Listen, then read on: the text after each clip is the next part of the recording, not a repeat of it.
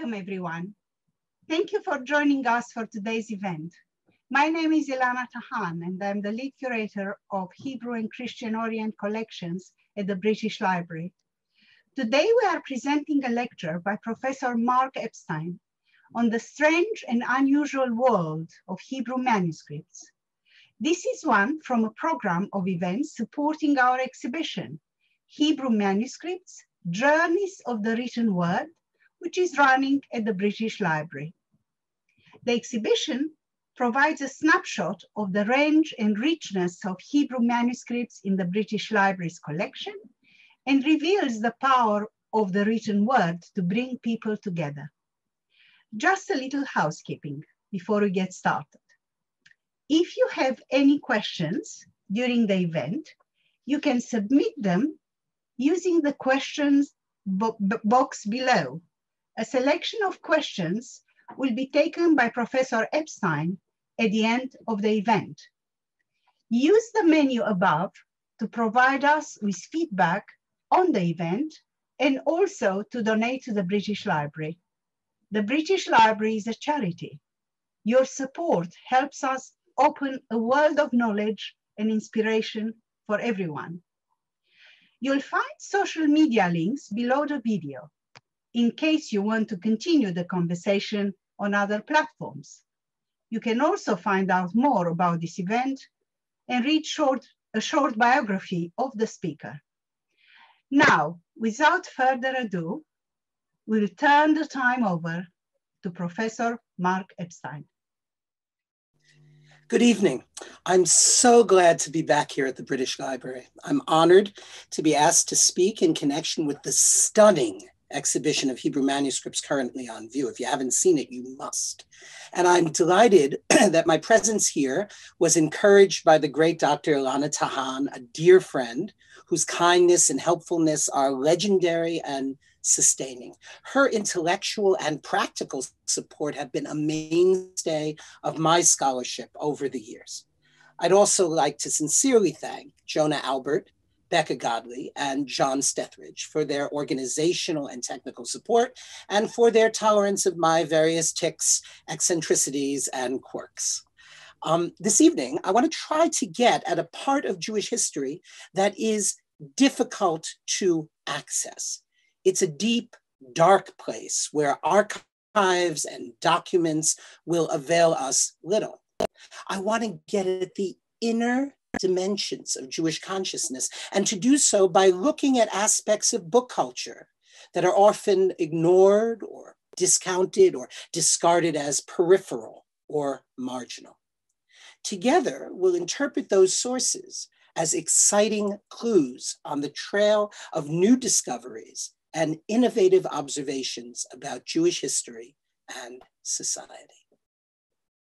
We'll be exploring two manuscripts made in the late 1320s in the Lake Constance region of what is now Germany, the Duke of Sussex Ashkenazi Pentateuch on the left, and the first volume of the tripartite Machzor on the right, both among the stars of the British Library's unparalleled collection. We'll be examining aspects of what I call their internal iconography. Now, when I say that we'll examine internal iconography in these manuscripts, I mean the relationship between the spectrum or the hierarchy of monstrous, hybrid, and human figures in the manuscript. Let me say at the outset that I'm aware that monsters, hybrids, or distorted facial types that we explore here have parallels in manuscripts made for non-Jews. These creatures, however imaginative, were not invented from whole cloth. They emerged from model books of particular workshops, which were involved in the production of manuscripts for both Jews and Christians. Now, if you're interested in historical questions concerning style and its genealogies, I think you will find that they've been covered with admirable comprehensiveness by Professor Sarit Shalev-Eni in her wonderful study of the Lake Constance School of Manuscript Illumination. The question for me, as it always is how monsters and hybrids are used in particular manuscripts made for Jewish patrons relative to the other images in the same book. I mean, look at the contrast here, for instance, between the noble knight and the horrible monster. Also, for the purposes of tonight's talk, I will begin with the assumption that all avoidance of the image for religious reasons in art made for Jews have as their origin interpretations of halachot, Jewish religious laws, stemming from and relating to the second commandment, which famously prohibits certain types of image making. Now, as with any commandment of Torah law, the ambiguities of the second commandment led to a variety of approaches to the avoidance of the image. Here you see the opinions of two sages who were born about a century apart regarding what was forbidden and what permitted in the representation of human and animal forms. Rabbi Ephraim of Bonn, at left, was more lenient overall, allowing animal forms whilst prohibiting the human face. The Maharam, about a century later, at right, was less lenient, prohibiting all human and animal forms. And the various approaches to images, in turn, influenced the variety of ways in which the avoidance of the human form or the incorporation of the animal form was handled from manuscript to manuscript, meaning, of course, from community to community, from patron household to patron household. Now, if you're interested in the halachic, the legal parameters, and their effect on art made for Jews, you really must read the extremely thorough and convincing analyses of Dr. Zofia Buda and Professor Eva Fromovich. Building on all they have taught me, I'm developing a working typology of the trajectory of Jewish attitudes toward the refusal of the image in the late 13th and 14th century. One group of interventions involves the erasure or distortion of human faces.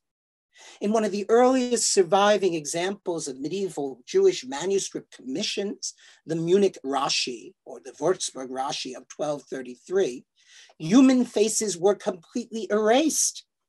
And this was after the manuscript was received by the patron. They are replaced with nothing else, blanks, erasures. This is, of course, quite a radical intervention.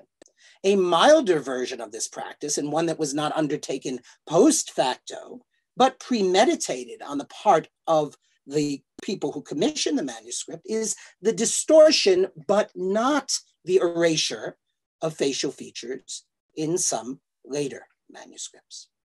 So, erasure to distortion. In another group of manuscripts, human faces are erased and replaced with other faces, animal or hybrid. It seems that once the patrons had the aim of facial erasure, they took and ran with it, using the erasure of features and their replacement with other features, not only to satisfy the legal strictures, but also to say something about particular characters in the narratives they depicted. In the Griffin's Head Haggadah, illuminated probably in Mainz around 1300, there are both blank faces used for Gentile characters and lion-eagle hybrid or griffin faces used for the Jews. The blank and replaced heads are deployed in order to articulate ideas about entire groups of people, Jews and Gentiles, in a manner much more efficient and effective than could have been accomplished by other means. I'll elaborate further on this idea as we proceed, but now on to the monsters. This is the opening page of the Book of Numbers in the Duke of Sussex Ashkenazi Pentateuch. Here, 4 knights hold banners with the symbols of the major tribes camped around each of the 4 sides of the word Vayidaber, and God spoke, the visual manifestation of the Logos, the divine word, and thus the divine presence, which stands in here for the tabernacle in the wilderness. Of course, the most bizarre images here are the grotesque hybrid monsters that threaten but cannot harm the unarmed Israelite knights. They, interestingly, represent a number of ethnic types. We have a fair blonde head, maybe English, Germanic, or Scandinavian. We have a red-headed, florid-cheeked Celtic fellow. We have a dark-skinned head with African features and hair. And we have a dark-skinned figure with a face with a sort of Phrygian cap associated with the East, perhaps an Arab. The human heads that comprise this little pocket ethnography are actually relatively naturalistic. We can, after all, recognize the ethnicities that are intended. Their expressions, however, are mocking, grotesque, disorderly, and the fact that they are affixed to monstrous bodies makes these various non-Jewish types mirrors of the sort of monstrous anti-Jewish images one finds in art made for Christians in the period. Jews could be represented with animalistic faces in art made for Christians. Their evil, exaggerated features, here Caiaphas, the high priest and his henchmen, contrasting with the even and regular features of the good Christians, like Jesus, here brought before him in judgment. But this type of visual slur was so well known that had it been simply adopted in Jewish manuscripts, there would have been confusion about who the animalistic faces were intended to represent.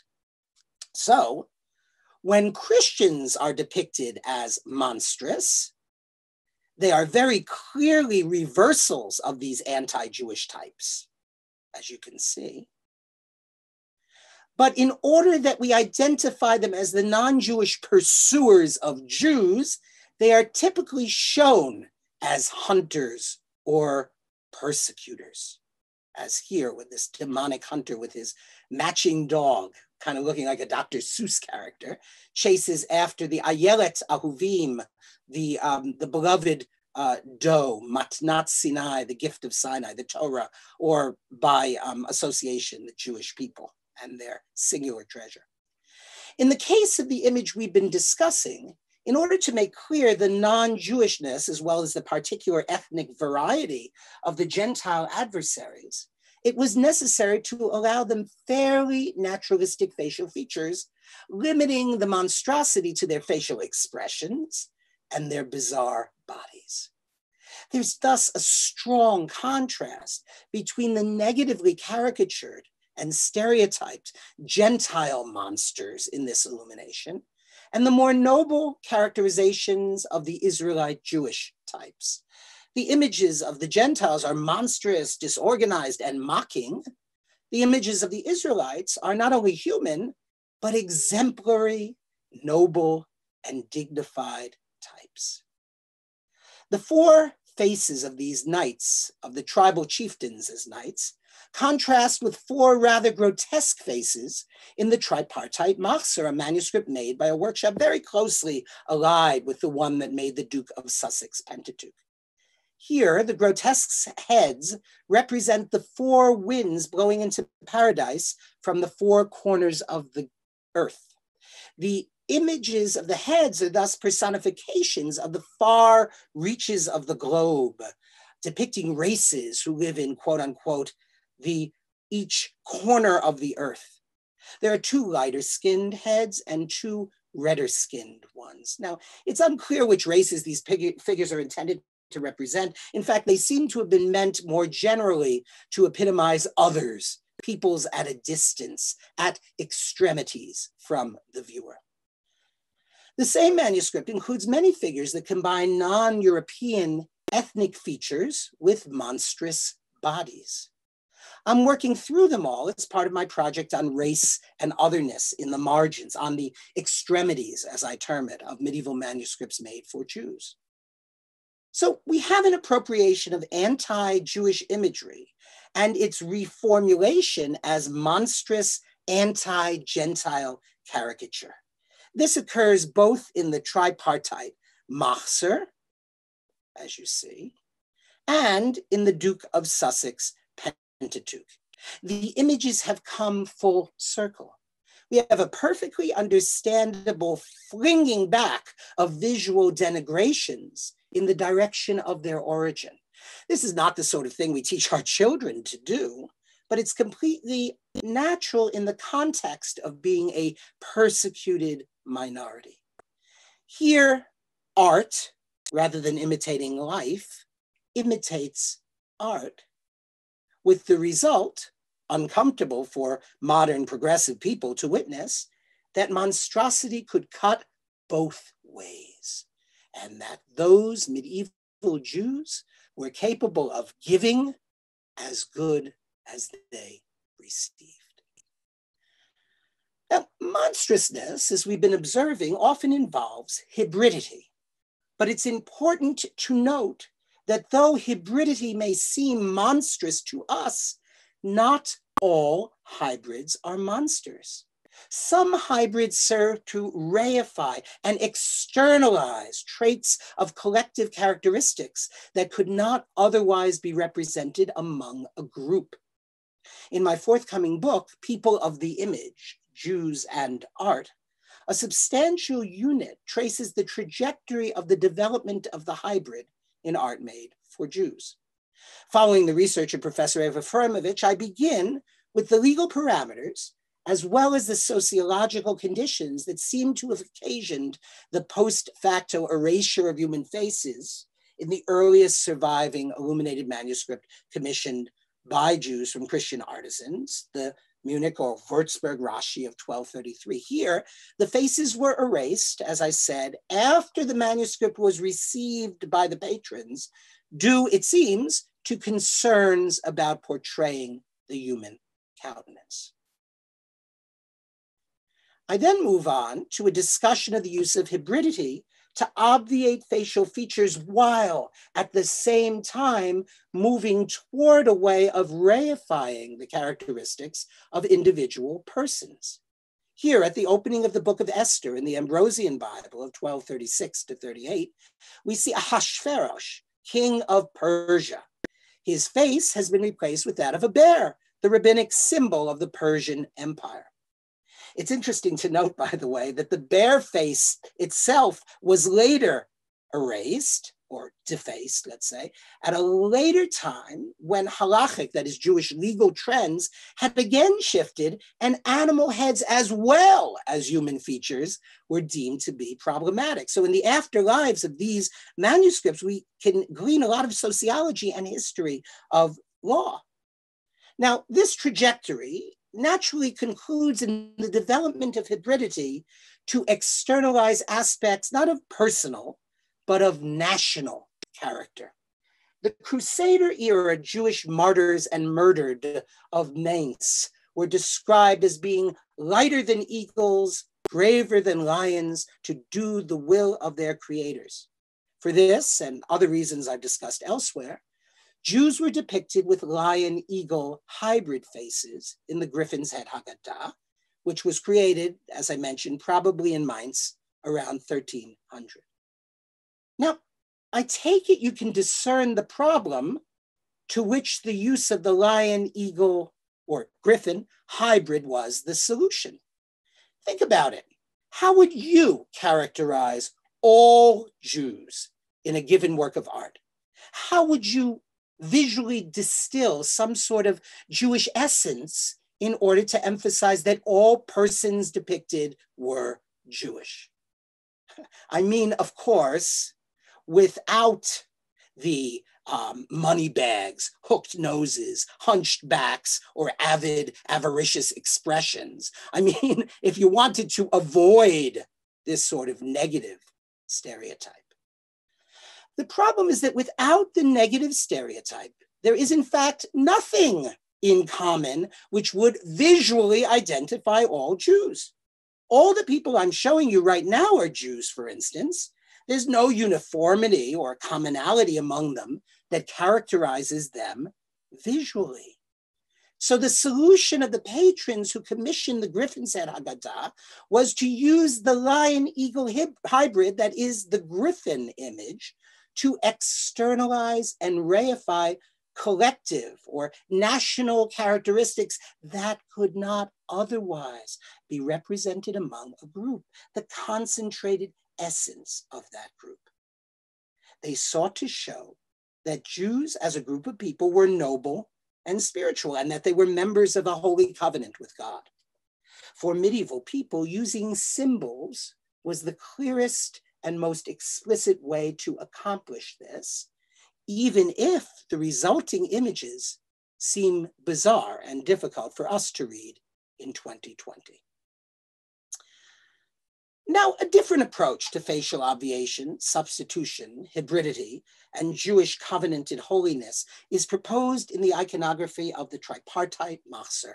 This monumental manuscript, containing poetic interpolations of the liturgy for the high holiday and festivals, was illuminated in the decades after the Griffin's Head Haggadah in the Lake Cologne region, the Lake Constance region, as I said before. As its nickname, the tripartite Machzor, suggests, it's now divided into 3 parts and housed in 3 different collections. I'll be looking primarily at part 1, which Ilana has in her expert care at the British Library. This is a volume, more than any other fetish object I can think of, that I have often fantasized about taking home for the night. At first glance, the manuscript's authorship appears to have taken the most lenient Jewish legal approach we have yet witnessed to displaying the human countenance, since it allows the depiction of complete, normal, individualized human faces. Yet a closer look reveals that such faces seem to be permissible only as long as they are male. The face of nearly every female figure in the manuscript has been replaced with the face of a beast. Now, to the 21st century eye, the griffin-headed Jews in the Griffin's Head Haggadah may be puzzling, and the violence implied in the blanking out or erasure of the faces of non-Jews in the same manuscript can be disconcerting. But these animal-headed female figures in the tripartite Machzor, well, especially when contrasted with their human-headed male counterparts, are shocking. Indeed, the authorship of this manuscript seems to have been makil, or lenient, on halakha, that is Jewish law, around the use of images, but makpid, or stringent, on misogyny. The iconography is a true puzzle, and the various solutions proposed by excellent scholars fail to satisfy entirely. When analyzing art made for medieval Jews, our alterity, our distance from the historical context that gave rise to the images, makes the meaning of some of its iconographies difficult to decipher. This is especially true for strange or unusual iconographies, such as that of animal-headed humans. Now, this is, of course, compounded when the zoocephalism, the animal-headedness, is limited to particular, here, female figures. As a result, any interpretation is open to debate. Still, regardless of any potential interpretation, the simple fact that animal heads are applied exclusively to women in the tripartite Machzor seems indisputably misogynist and intended to impugn their very humanity. Given that the male figures have normal, noble, and for the most part, handsome faces, whereas the human countenance of the female figures is replaced with animal heads, one is hard-pressed to conclude that anything other than inferiority associated with animality is imputed to the women depicted. Now, in People of the Image, I describe a hierarchy within the iconography of the tripartite Machzor. It's rich, it's complex, and I like this part, it's not entirely watertight. Some of it I feel I've solved. Of course, that's only until one of you solves it again one day. In other cases, I'm close, and in still other cases, I am perplexed. there are a few elements that are anomalous, that don't fit into the hierarchy so neatly. So if you're familiar with the manuscript and you miss a discussion of a certain iconography, rest assured, I am working on it. Again, I could not have done this work without recourse to the masterful research of Dr. Zofia Buda and Professor Sarit Shalev-Eni. The hierarchy, as I understand it thus far, looks something like this. The main cast, in terms of frequency of representation, consists of monsters and monstrous human hybrids, and then of figures representing the biblical Israelites in the narrative scenes from scripture, illustrating the various liturgical poems in the manuscript. The monsters are wonderful, by which I mean they are hideous, deformed, disordered, hybrid, oppositional. They clearly represent the forces of chaos, lawlessness in sense of the lack of Torah, and demonstrate a lack of spiritual refinement. At the other end of the spectrum entirely are the Israelite men who received the Torah on Mount Sinai, right? They have completely human faces. They're purposeful, graceful, beautifully accoutred, and by context and their prayerful and attentive behavior, pious and spiritually refined. And hovering somewhere in between the grotesque monsters and the dignified Israelite men, we have the Israelite women. These are human-animal hybrids. They are not, it is important to stress, human-monster hybrids, but human-animal hybrids. Through them, the patrons explore a means of characterizing women as a collective, as a group of people. The fact that in the tripartite Machzor, animal hybridity is reserved for women alone makes these figures more ambiguous and much more ambivalent than those in the Griffin's Head Haggadah, where there are both male and female griffin-headed humans. Then there's the supporting cast, so to speak.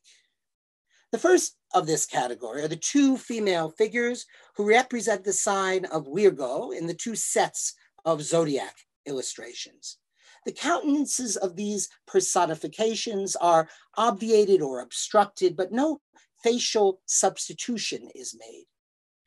You see, not being women of flesh and blood, symbolic females do not merit the negative commentary that animal faces would represent.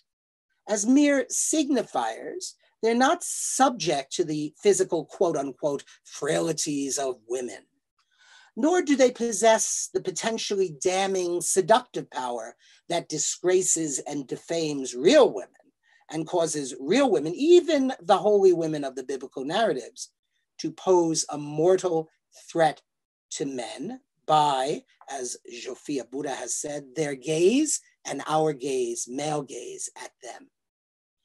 The rabbis of the Talmud created a myth involving the imagined capture and imprisonment of the personification of sexual desire. Rather than destroy desire, they decided that since the sexual urge was necessary for the world to continue, they would blind desire and let it go.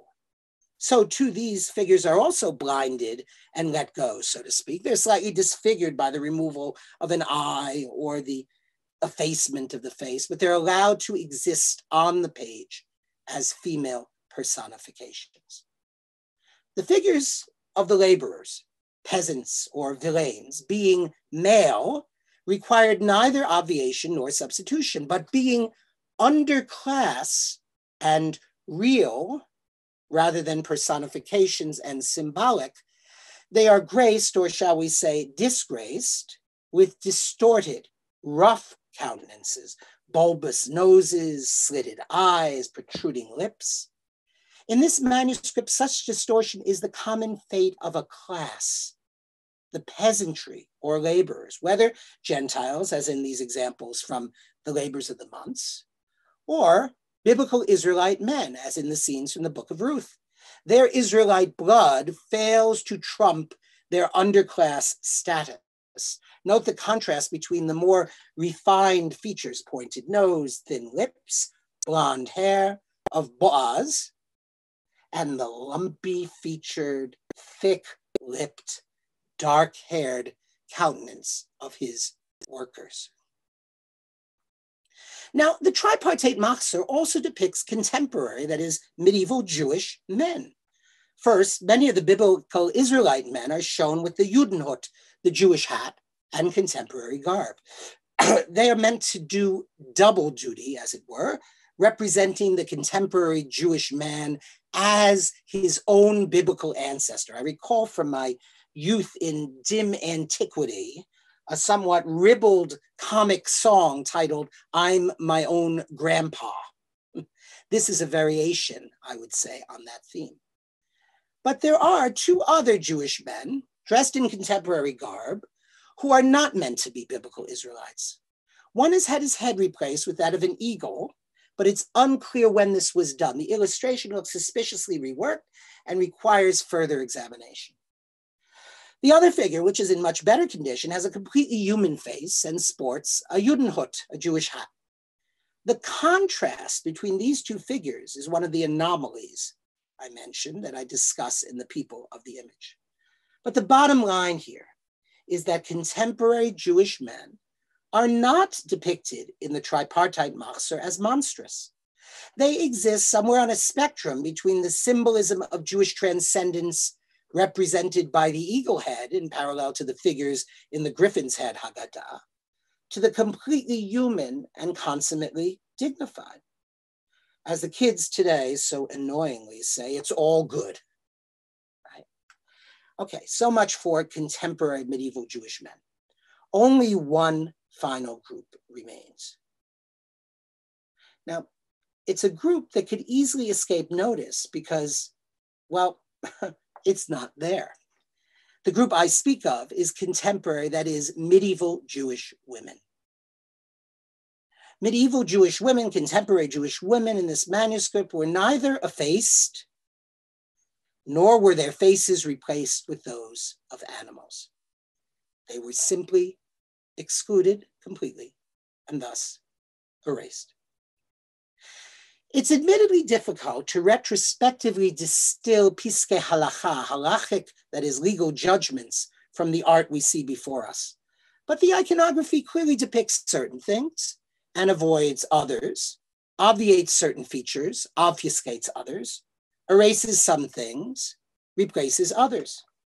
This evidence seems to point to the idea that it was only identifiable female biblical characters with whom the patrons felt compelled to deal in the creative manner of facial substitution. Neither the symbolic female zodiac signs nor the contemporary medieval Jewish women seem to pose a similar threat.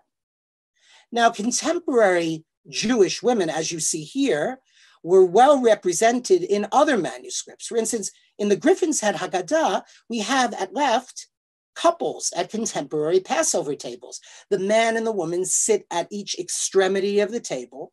The women are not involved, by and large, in the ritual. But we also have this amazing depiction on the right of the Seder, the Passover Eve celebration at home of Messianic times, complete with the restored Passover sacrifice at the far right below, where women and men are not separated, but sit together, and where women lift the ritual wine cups along with the men. But there appears not to be a single representation of a contemporary woman in the tripartite Machzor. Contemporary women are thus neutralized by simple omission. The discrepancy between the approaches of the Griffin's Head Haggadah and the tripartite Machzor is further proof of my oft-repeated contention that there can be no single unified theory of zoocephilism, of animal-headedness, in medieval art made for Jews. Indeed, each and every patronage context is different and unique. So here, in the tripartite Machzor, while all female faces must always be effaced in some way, even those of symbolic females, it is the female figures that appear as particular women within narratives that occasion the strongest negative characterization. Women are animals, with all that that implies, as both rabbinic sources in antiquity and contemporary texts from Franco-Germany, from Ashkenaz, warn us they are primitive, servile, capricious, intellectually defective, and lustful.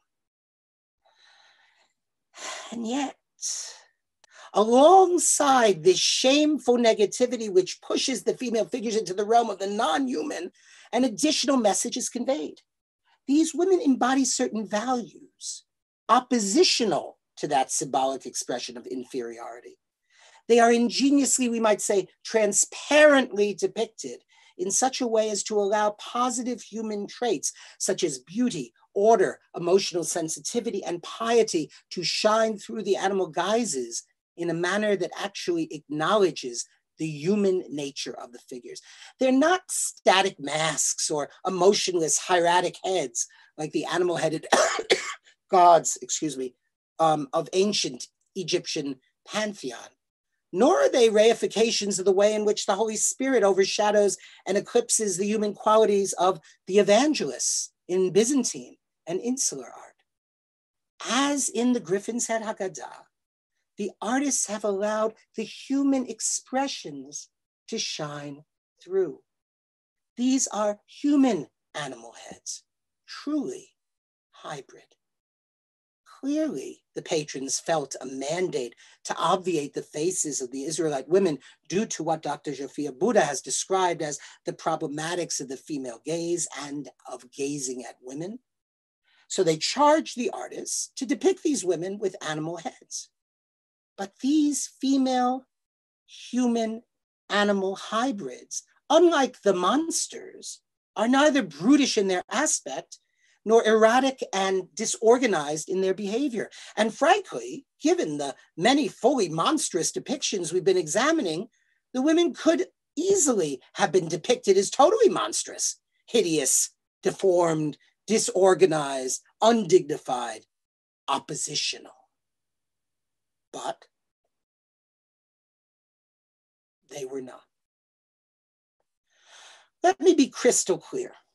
The positive humanity of these figures does not counterbalance their negative animalization.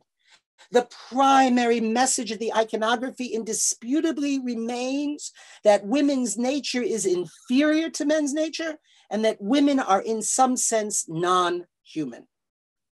Yet in spite of their disgraceful and disfiguring status as women/animals, they are graceful. They cut beautiful figures.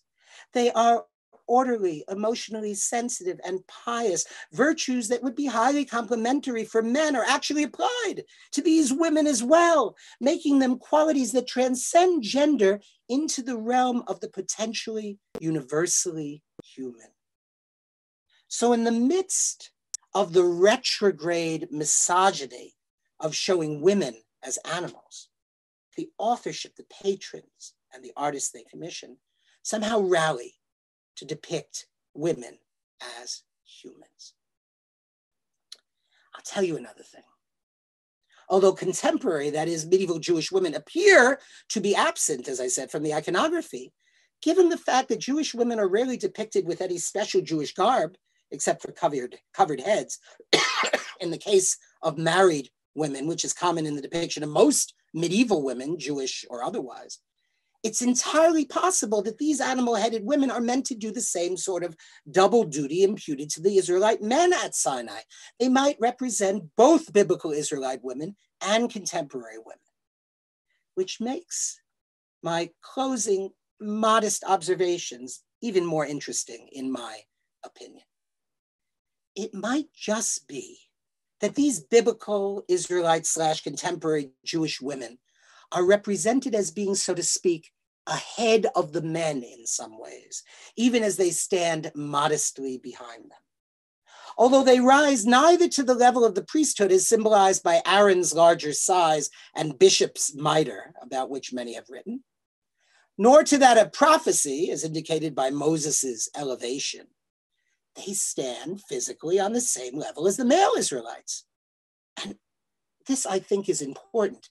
While the eyes of the male Israelites are directed forward toward the mediation of the divine presence through Aaron's priesthood and Moses's prophecy, the Israelites say to God, "Speak not to us, but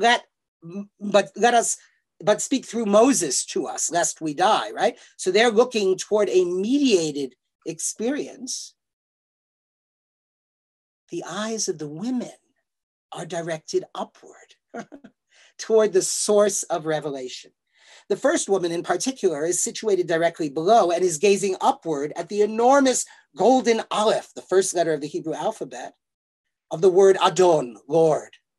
In both rabbinic literature and the mystical literature of Ashkenaz, the aleph represented revelation itself, Anochi, the first principle, the voice of God. In particular, the unmediated experience of the ineluctable divine presence. This figure is holding a book, which has been noticed by several scholars and variously interpreted. But to me, what's important is that she's not looking at the book. Her eyes, instead and significantly, are on the original, not the mediated source of revelation. Her eyes, to paraphrase the great Zora Neale Hurston, are watching God. In this sense, she resembles the Virgin Annunciate, who deliberately turns away from the text on the lectern in favor of the direct experience of revelation, and in doing so is overshadowed, indeed impregnated, by the Holy Spirit, by the Word of God. The prayerful hands, the uplifted eyes of all the beastly women here bespeak this sort of direct connection with divine inspiration. One woman gazes directly at Moses and Aaron. I think that this is deliberately intended to mitigate the idea that women do not receive revelation through, quote unquote, the usual channels as well, right? But perhaps, as my wife suggests, she's just looking at the men, which would mitigate the idea that all women are pious and focused only on the divine. I love the fact that images like this can be read in so many ways.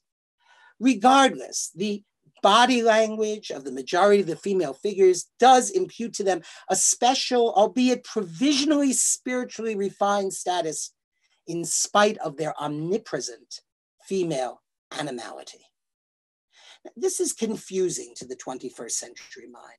For us, evil, whether it's racism or anti-Semitism or misogyny, for instance, deeply and irretrievably taint everything it touches. How can we view the films of such and such a director when we know that he's coerced women? Or listen to the music of a 19th century composer who was an anti-Semite? How can we live in proximity with statues and monuments that celebrate so-called heroes who were, in retrospect, racists and imperialists? Furthermore, and if you know me, you know I don't shy away from contemporary analogies, how many Jewish women have been told by their pious and arguably well-meaning Orthodox friends that although Jewish women seem to be legally disadvantaged in traditional Judaism, they are in reality treasured and valued because they have an inner spirituality that men just don't have. And that's why women don't need to perform the commandments. Men have mitzvos, commandments, they need them. Women, by way of contrast, get their spiritual sustenance directly from the source. Folks, I don't advocate this sort of justification for keeping women just disenfranchised from full participation in Jewish life and ritual religiously. But what I believe is beside the point here. The point is that Jews in early 14th century Ashkenaz, Franco-Germany, may have been telling their women and their communities and themselves the very same Bubemeises, the very same fairy tales that one might hear in Golders Green or Stamford Hill, in Muncie or Crown Heights today. This image may represent just such an apologetics. At the end of the day, the graceful, beautiful, orderly, emotionally sensitive, pious, yet animal-headed women of the tripartite Vassar are a testimony to a particular paradox of the medieval mind, which in the normal course of things maintained that it was possible to hold two seemingly diametrically opposed interpretations of a single symbol at one and the same time and without contradiction. In the Palm Sunday sermon of the 12th century theologian Honorius of Autun, for instance, the devil, who according to 1 Peter, quote, skulks about seeking whom he might devour, is figured as a lion, seeking to undermine divine sovereignty through open persecution of the weak and defenseless. Yet just a couple of folios further on in the Speculum Ecclesiae, in his sermon for Easter Sunday, Honorius tells us that the lion signifies Christ, who's called the Lion of Judah. So which is it? Is the lion the devil, or is it Christ? The answer, both, simultaneously and without contradiction. I am not valorizing the observation that to the medieval mind, contrary or contradictory values could be held in equal and simultaneous esteem. I'm not covertly suggesting, for instance, that we in the 21st century, use the idea of an inherent women's spirituality to keep women down and out of full religious participation. I'm merely reflecting upon an aspect of medieval consciousness. Like Honorius's lion, hybrids in art made for medieval Jewish audiences could assume positive or negative valence depending on the context and the intent of the iconography. And they could sometimes bear both kinds of meanings simultaneously. And female hybrids in particular, specifically those in the tripartite machzor, could express positive values in spite of their animality. As humans inhabiting a complex and confusing world, it behooves us to learn to live with and appreciate uncertainty, paradox, contradiction, and alterity. For it is in the interstices, the gaps between the things we know and understand and can relate to, and the things we don't know, don't understand, and can't relate to, that we can glean the most cogent and lasting insights about our culture, our religions, our histories, and ourselves. Thank you very much. I'm now ready to answer some questions. So let's see. Okay, we have a question from Julie Harris. Hello, Julie. If there's no unified system of zoocephaly in medieval Jewish art, in Ashkenazi manuscripts, can one speak of a Jewish visuality? Right, I think you can speak, it's an excellent question, of course. Julie's another one of my great heroes. One can speak, if not of a Jewish visuality, then of a provisional and pragmatic approach. In other words, if the first manuscripts had faces erased because they were received and the patron said, oh my God, there's a face here, we didn't intend that, right? And then patrons started saying, well, if we have to erase faces, can we replace them with something else? How you replace them and what you replace them with would have been ad lib, right? Would have been up to each patronage configuration. So I think it's, there is Jewish visuality, but is there a Jewish visuality? Is there a singular sort of approach? I would say no. Okay. In the book, do you propose any further solutions for the ethnic monsters? Good question also. I'm thinking about the ethnic monsters and trying to sort of tally where they come from, which ones seem African, which ones seem European, et cetera, et cetera. And I'm trying to place each of them in its proper context. I'm even interested, by the way, in the Duke of Sussex Pentateuch, in the 4 knights around the tabernacle, because they seem to me to be manifesting 4 distinctive facial expressions, which might be associated with the humors, right? So now I'm doing a study, a sort of layered study of the way mystical texts in this period and place looked at the 4 humors and whether they were correlated with the various, the 4 major tribes camped around the tabernacle. The difficulty is that when you look at images that are, portray emotion or are meant to depict the humors, let's say, human characteristics, they are A, abstract, and B, it's subjective what you're seeing. So that area, the area of emotion, I have a unit in my new book on emotion in art made for Jews of the Middle Ages, is a tricky area to navigate. On the other hand, if we claim that it's all speculation, we shouldn't say anything, then we're stuck in a morass of interpretive paralysis. And, at my back, I always hear times, winged chariot hurrying near. If I have something to say, even if it's speculative, I'll say it. I'll bounce it off you, the public, scholars, and others, and see where we take it together. Okay, another question. Does the Phrygian hat nullify the normal face? Because the Phrygian hat on that Arab monster, the Phrygian hat is used very often to indicate foreignness or even monstrousness. I would say that the Phrygian hat is just a placeholder to differentiate between the Arab head, the African head, which shows close cropped hair or kinky hair, right? And the Arab head, which has a similar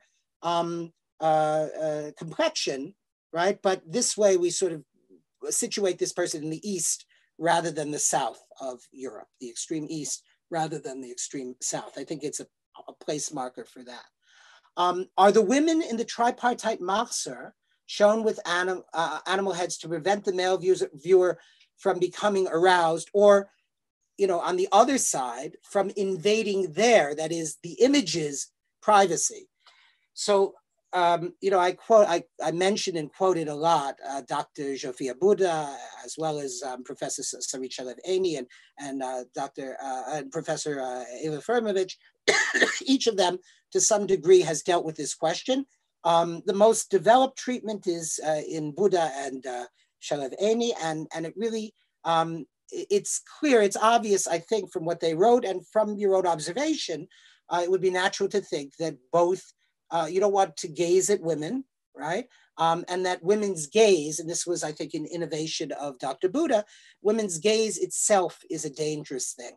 But this idea of invading their privacy, that the male gaze would be on the woman, the biblical woman, and therefore would be inappropriate from her perspective, even though she is just shown in two dimensions, is both a very smart, a very sensitive, and a very charming suggestion. So I like that.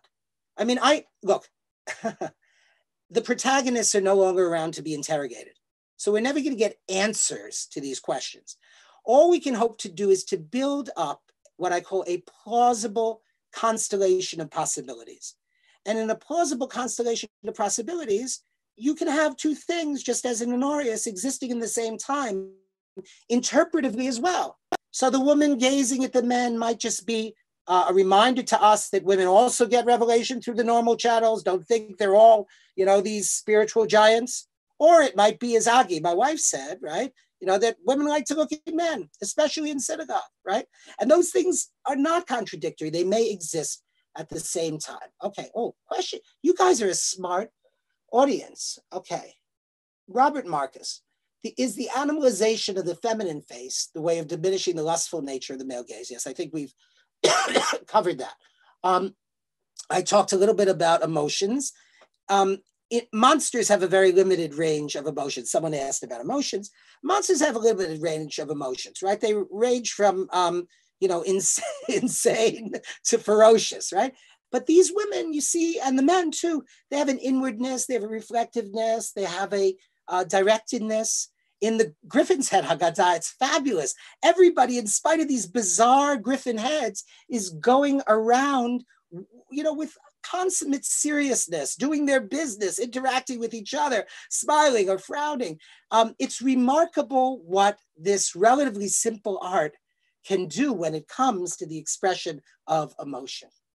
Jason Lieberman. Jason, hi. I've never met Jason Lieberman, but we've had an extensive correspondence, and he is one of the smartest people out there, although he's not an academic.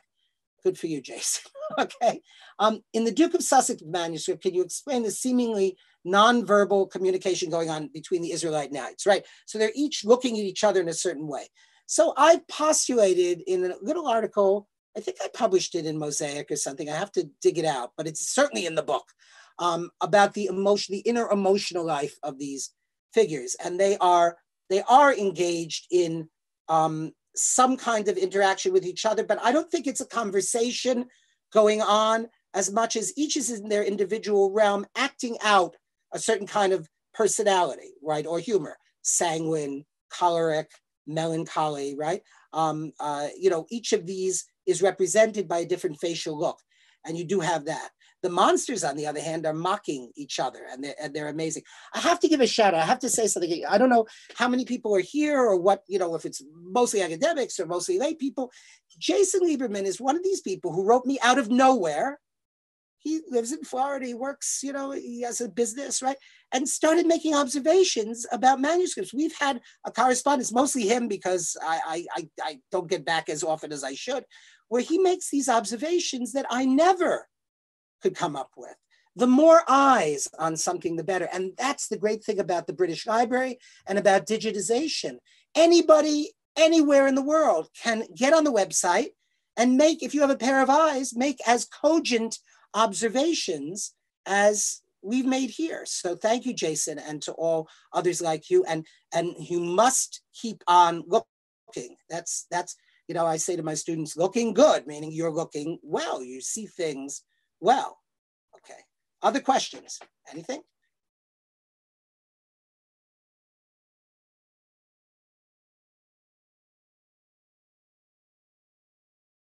Nothing at the moment?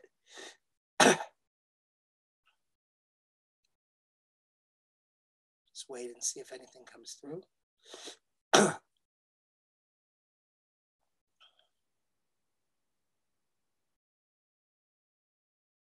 I have to say, the first time I walked into the British Library and met Ilana Tahan, and she guided me through the, all the requisite applications and, requests, et cetera, et cetera.